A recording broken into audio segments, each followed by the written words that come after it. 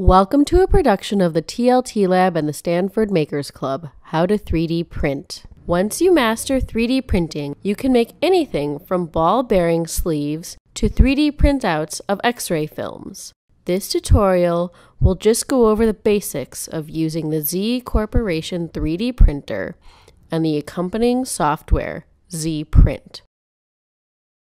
The first step is preparing the printing bed. Smooth out the powder with a paintbrush. Then close the lid. Next, we will use the printer controls to smooth the powder. On the button console, raise each side of the bed by a few button pushes. Then press the spread button twice. Here we see what is happening on the bed. The right bed raises, the left bed raises, and the sweeper comes across. You may need to repeat the process, but making smaller steps each time. Here is the final, smallest step sweep cycle.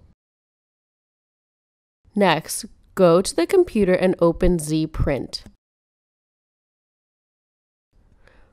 Go to File, then Import. Select your .3ds file. These can be made and exported from Google SketchUp. Ignore any rendering texture errors and click Next on the Units Import screen. Exit any remaining dialog boxes, and now you see your image file. Move the image to the upper left corner of the print area using the windows of the left side of the screen. Now, click on the 2D button on the top toolbar. Use the up and down arrows to the left of the 2D button to step through the object.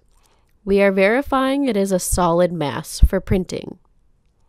Next, go to File, then 3D Printing. Click OK on the initial dialog box. If an error occurs regarding the age of the print heads, ignore it. Check the following list of items before continuing: the powder overflow bin, the binder bottle, the waste binder container. Then click OK. The printing begins. This video greatly speeds up the process, but you can see your object build layer by layer. After printing has finished, let the object cure for 1 hour before digging it out. Now, use a soft paintbrush to dig out your object from the powder bed. Here's the finished object. It will be part of an eco-friendly bathroom model. To make your object stronger, cover it with drops of super glue. After the glue dries, your object can be painted and used within your project. Have fun!